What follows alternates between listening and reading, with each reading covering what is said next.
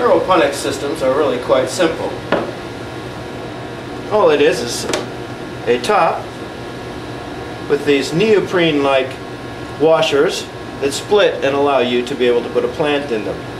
The plant will go about that deep. We'll show you more about that in a minute. Remember that we always number all of our cubes so we know what we're planting. And remember that we never change the names of species. Inside, you will see it's a simple combination of tubing with jets. The object is that the plant will be sprayed with water and it will root from getting sprayed on. This is not just water, it does have nutrients in it. It also has a pump down here and a cord that runs out to the side.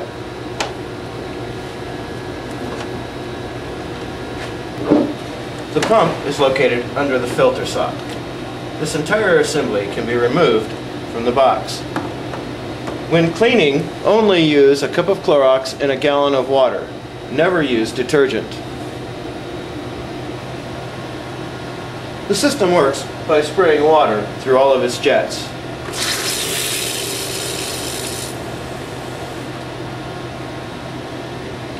In this system, we use 3 basic nutrients, a part A, B, and C. We use 1 teaspoon of each. All nutrients are made by Vitagrow. Part A is a 15-0-0. Remember to put 1 teaspoon into a gallon jug and mix it up and then pour it into the main container. Part B is a 4-14-24. Use 1 teaspoon of this to a gallon of water, shake it up really good, and put it into the tub. Part C is a 0-52-34 giant bloom. Use 1 teaspoon of this to a gallon of water and put it into the tub.